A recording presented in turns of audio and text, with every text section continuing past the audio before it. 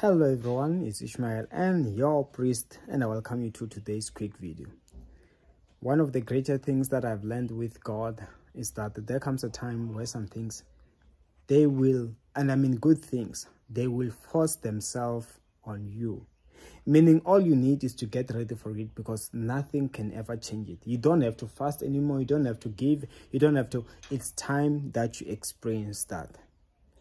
It is time for your oh my God moment. Receive good things right now in Jesus' name. Amen. My details are on the comment section below. See you next time.